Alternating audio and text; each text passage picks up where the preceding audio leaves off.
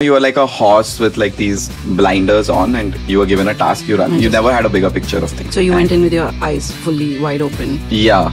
Yeah. My mind is like an elephant. I remember a lot. When you miss one dish, guest is getting annoyed, but the process of dominoes falling starts there. Indian hospitality is warm.